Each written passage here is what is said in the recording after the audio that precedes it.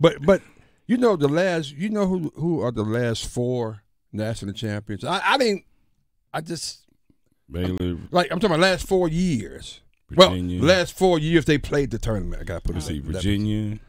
Okay, Baylor, Virginia. Yeah. Gonzaga. Gonzaga has never won a national championship. They're always there, though. Oh, that's right. They didn't win. They That's get right. there. So Baylor, I don't know, Virginia.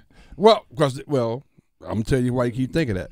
Baylor beat Gonzaga last year, this past season. Then you have Virginia, Villanova. By the way, Villanova won two of the last 4. 2. Then Is it 2-4 or 2-5? Villanova.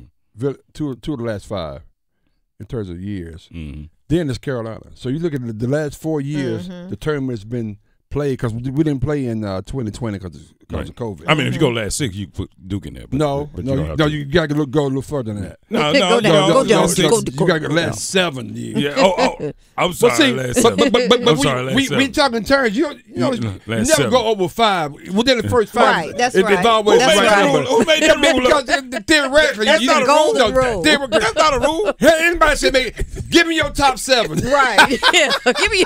Nobody said that. Give me your top 7. Give me your top 7, K-Man. I mean, typically we go with 5. Right. Give me your top 5. Right. Give me your top 9. I'm just saying. Who says that? That is so true.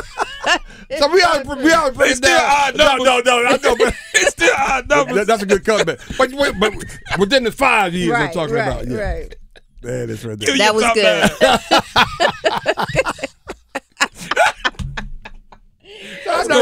That's gonna be my new pick. Give me your top 9. So I can include Duke. No. That's what you do.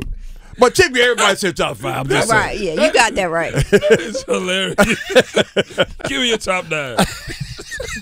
Give me your best 7.